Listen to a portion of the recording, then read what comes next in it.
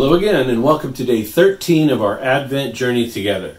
We've now crossed the halfway point. Christmas is less than 2 weeks away. Can you believe it? Seems like time's just been flying, and I can only hope that's because we've been having fun. Now, let's see what our Advent calendar has for us today. We're looking for the number 13. Yep, here it is, right on the left-hand side, about the middle, right on that window on the cottage on the left. And so let's see what our scripture is today.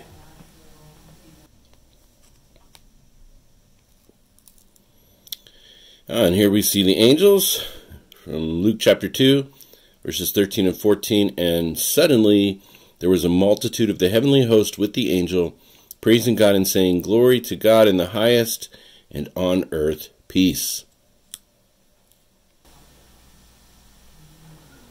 Well, I think this is a particularly appropriate scripture for today.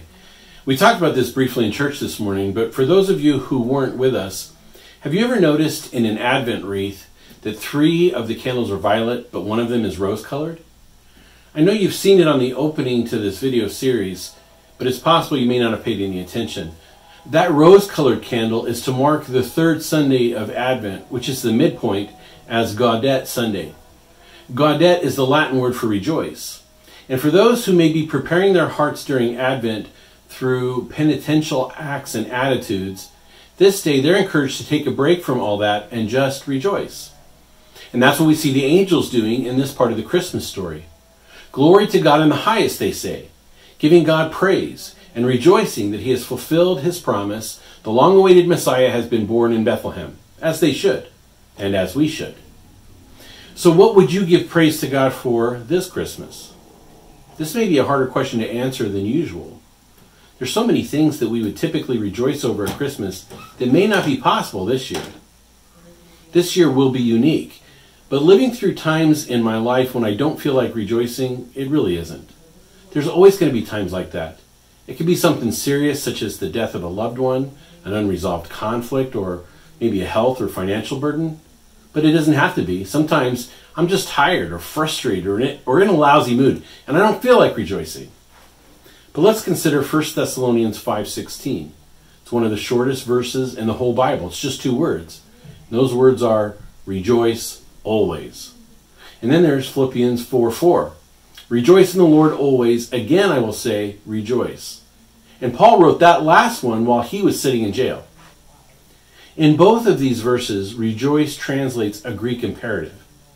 What that means is that for a Christian, rejoicing is not an option or a choice that we make when we feel like it.